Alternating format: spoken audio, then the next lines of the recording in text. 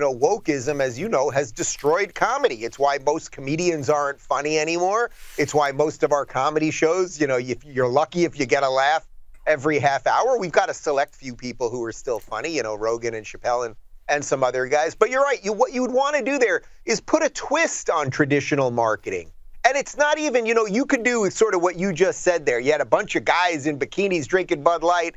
There could be some funny way to market it that doesn't seem like it's endorsing a specific lifestyle to a specific set of people. And it could still be funny. And guess what? Guys that like beer would laugh at it. A bunch of frat guys, half the frat guys I've ever met, at some point they were dressed up like girls doing something stupid while they were pledging. It's not like these people are looking to be outraged. I just think people, as a general rule, this has been coming and coming and coming. We have watched so many sane products. We took Uncle Ben, the black man, off the box of rice. So we erased the black man.